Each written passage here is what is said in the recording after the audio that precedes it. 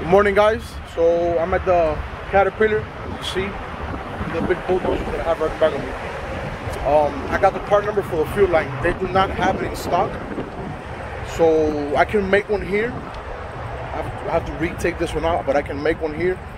It's not gonna be a steel line. It's gonna be a steel kind. It's called braided line or something. I believe I'm not 100% on the name. But anyhow, I have the Peterbilt next door. I'm gonna go to the Peterbilt. Hopefully they have it there, or maybe they can make me a steel one.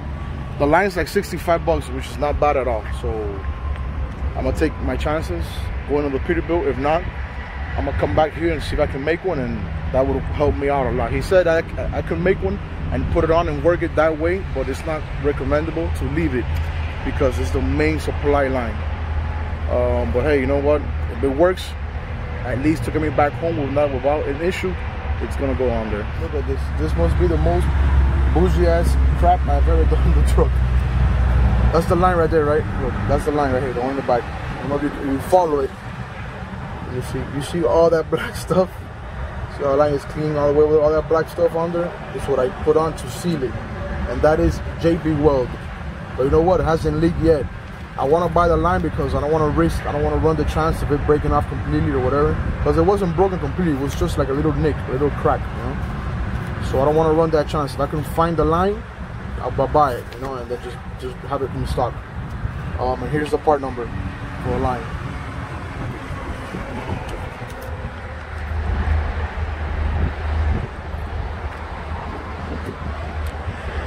Alright, so I'm here at the Peterbilt in Florence, South Carolina. They do not have the hose as well. So I'm gonna go to some place across the street where he said that they might have it or they could make you one. Oh, I also found out now that my front main seal is leaking. So I bought it here now. It's 90 bucks. I bought it because it's always an issue. So another one, let me see the Peterbilt. So let's get to it. Let's go to the other location. All right, ladies and gentlemen. So I am at the scrapyard. Look at these Pete. Look at the Pete I have back here. It's an old Pete.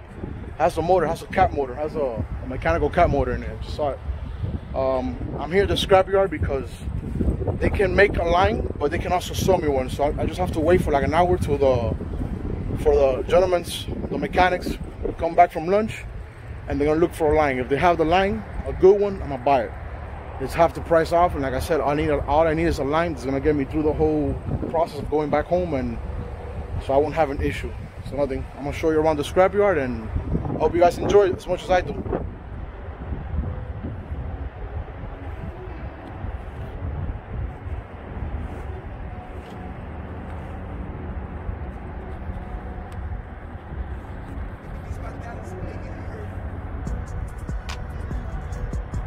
It's a flat top. Look at the stainless steel wing it has on top. That thing looks mean. And look what we got here. Cab overs. This is actually like the first time I have a cab over literally like that right in front of me. It's an International, and that's a Kenwood. This is real nice. I mean, back in the days, I'm sure this was real nice.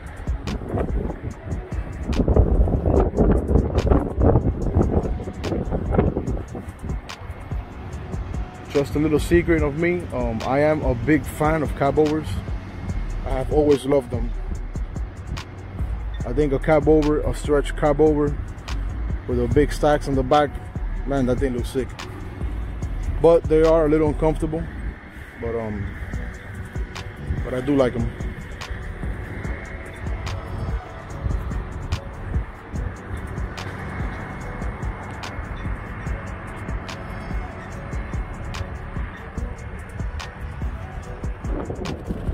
Look at all the cat motors we have here.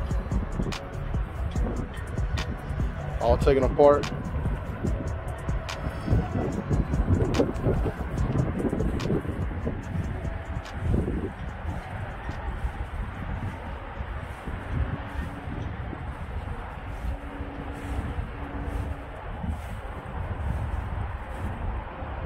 This one catched on fire.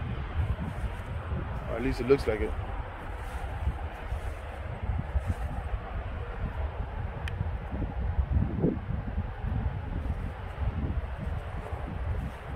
And those motors over there, those are Detroit.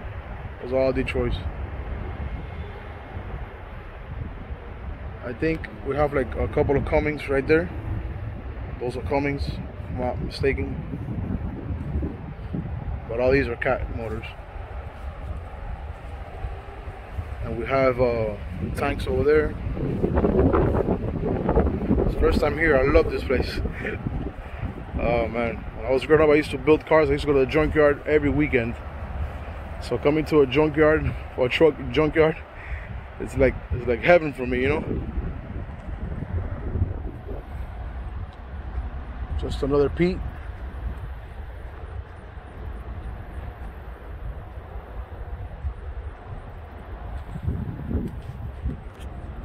See if I can open it.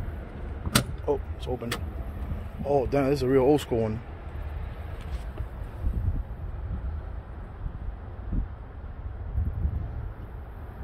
It's the older model. Very good trucks. They come with mechanical motors too.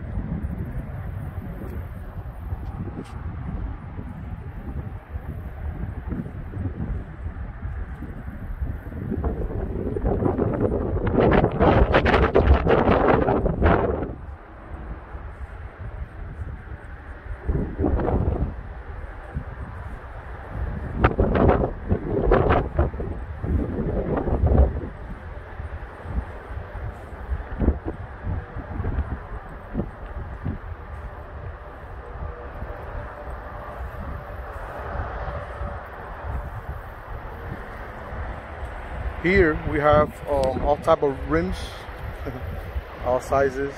We have anywhere from 24 to 22, so diesel trucks, or like the big trucks. And then we have other size wheels, because the ones like those right there, those are smaller right there. I don't know what's that for, but those are smaller. Those are smaller. And then we have a trailer over there, which I'm guessing those are the good ones. Look at this truck. Burned down completely. Wow, crazy. So here we have the aluminum wheels.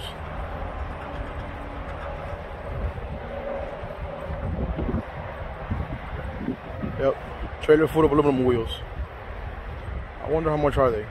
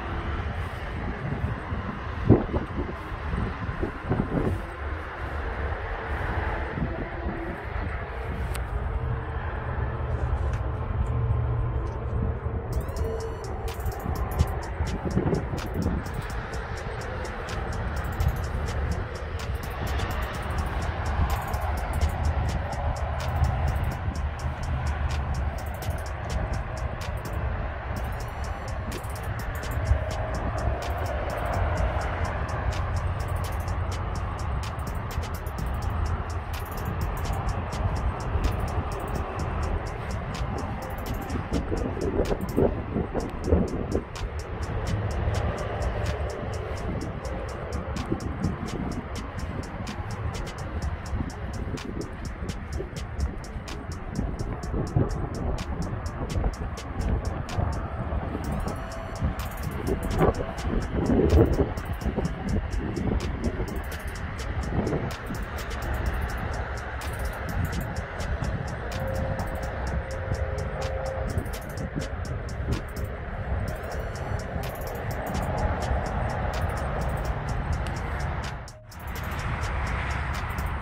people got whatever truck you want.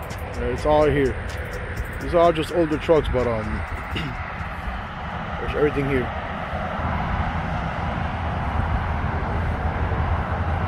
There has to be over 800 trucks here.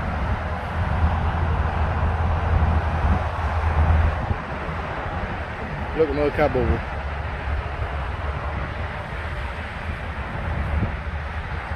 And that right there is I-95, right there. That's I-95 back there.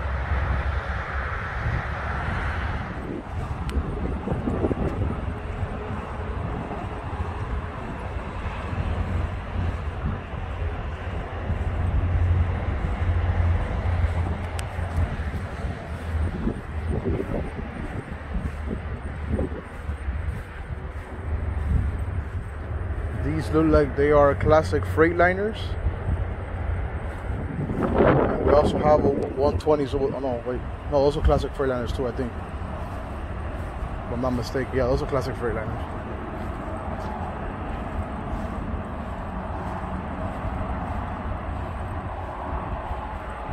They are taken apart completely. There's really nothing much left here, but some interior pieces. In all of them.